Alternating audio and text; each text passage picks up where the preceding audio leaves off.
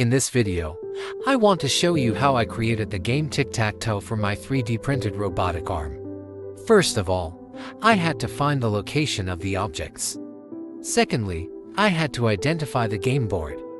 And lastly, I had to teach the robot to make the best move possible. The first thing to do is to find the objects. The camera is mounted on the tool of the robot, in this case, a vacuum tool. Let's picture two objects on a table. The green outline represents the view of the camera.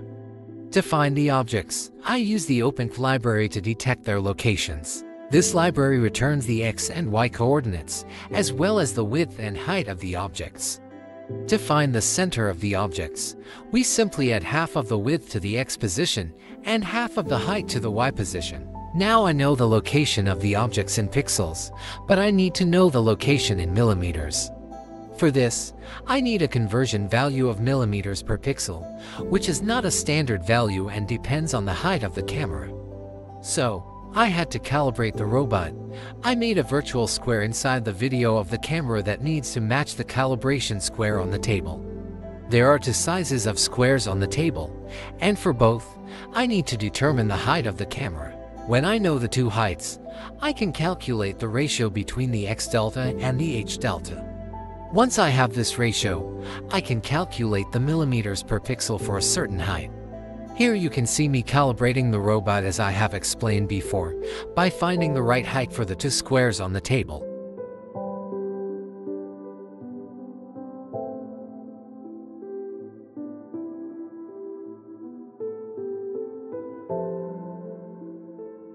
Now that I know the number of pixels per millimeter, I can calculate the position of the objects relative to the center of the camera. Finally, I can add this distance to the position of the camera, giving me the positions of the objects relative to the origin of the robot. The next step is to find the game board. I don't want to give a specific location for the game board. I want the robot to find it itself. I did this by placing the four cornerstones. The robot will then scan the area, and if it finds the four cornerstones, it can calculate the location of the columns and rows of the board. The last step is to determine the best move for the robot arm. For this, I use the Minimax algorithm. The Minimax algorithm is a decision-making algorithm used in artificial intelligence and game theory.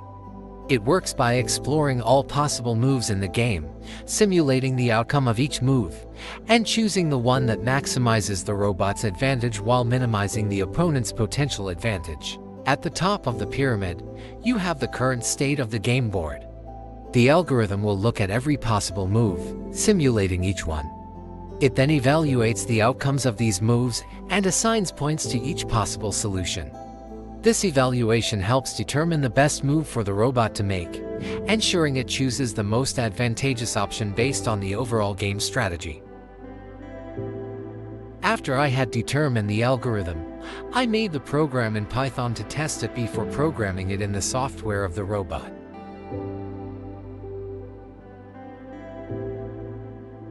Now it's time to program the robot in Micobot Studio. Since my last video about Micobot Studio, I have made a lot of changes. The biggest change is that you can run the program field as a Python program now. So, if we say equals 10, b equals 20, and print a plus b, t returns 30. Because of this change, we are able to run more complex programs, like Tic-Tac-Toe. Also, I have added more libraries with some explanation about it. So for example, in the robot library you will find all the functions that you can do with this library. The same goes for the other libraries.